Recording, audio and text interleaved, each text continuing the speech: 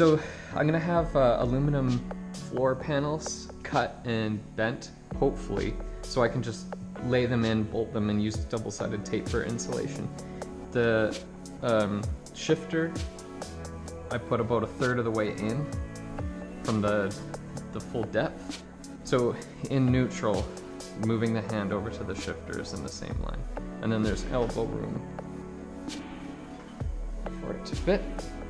If the seats are too close together, there's lots of room on the side. I wanted the seating position for the driver in so that the A-pillar is out of the way. I think this will be really nice to drive.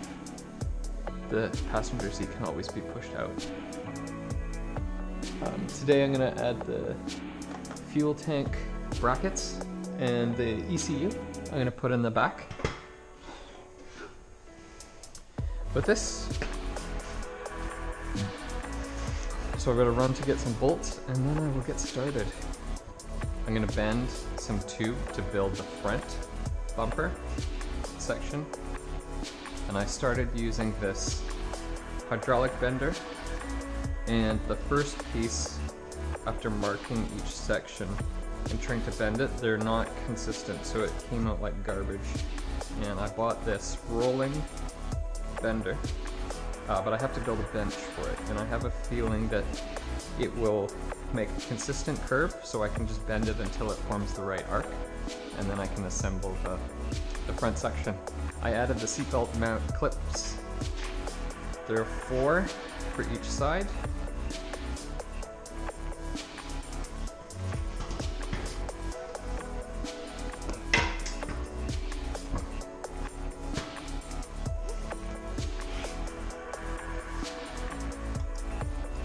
Measured it yesterday and then tacked everything in.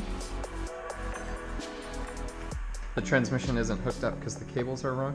I may make an adapter. That's pretty good. But nothing's tightened down, that's why it wiggles. I'm gonna try and make an adapter for the cables, or if I can get a replacement cable for the correct transmission. First, this is the issue. This is the connector, and it has to go in this clip here. So that's neutral, forward and back. There's no way that'll fit.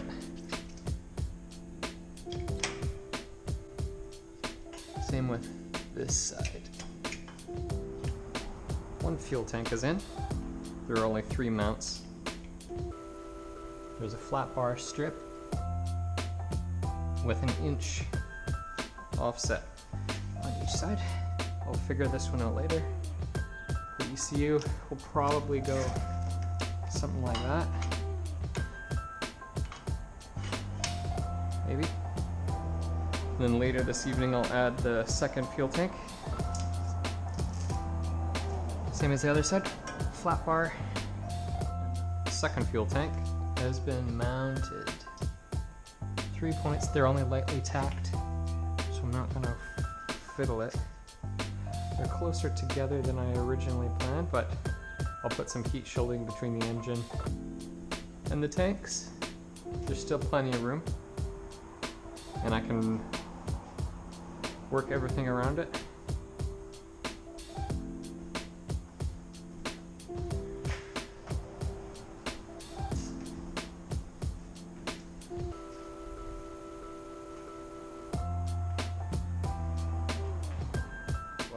The joke's on me. Splatter from the weld filled up the threads on the inside bolts. It took me an hour to get off one from here, and then the other side popped off. I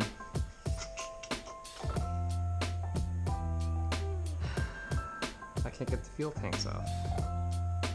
Tank install was a bit of a failure. The standoffs, because of the angle, splatter from the weld was getting in and making it impossible to take off the bolts. So I'll cut these off, and then I'll make new ones and just tack them in where where the old ones were. At least I got 2 on this side. I pulled it off a little bit, but I can clamp it down. And I just have to make another one. Well, that's it for today.